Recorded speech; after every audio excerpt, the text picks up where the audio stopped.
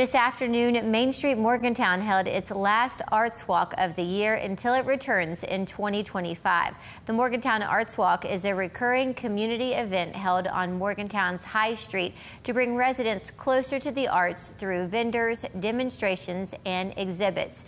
This year, organizers put a larger emphasis on live music, with today's event featuring local musicians Chris Haddocks, Intoxicated Zen, and others. It's a great way for the community to come together as a whole and not only meet new artists and pick up some work and hear some music and dance, but also just get together as a community and shake off the week or whatever may be bothering them and get to know your neighbor instead of being locked in all day. Although this was the last Arts Walk of this year, it will be back next spring. In the meantime, Main Street Morgantown asks residents and visitors to fill out its Downtown Perception Survey, which can be found on the Main Street Morgantown Facebook page.